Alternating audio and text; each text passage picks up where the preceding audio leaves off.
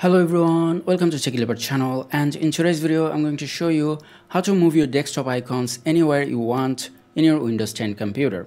Now as you can see here, if I try to move this icon to a random position, it doesn't stay there, it goes to a grid alignment. Now to solve this, all I need to do is right click on any empty space of my desktop and then go to View and then click on Align Icons to Grid. And now if I move this icon to a random position, you can see that it stays there. And this way you can play around with your desktop icons and make cool things.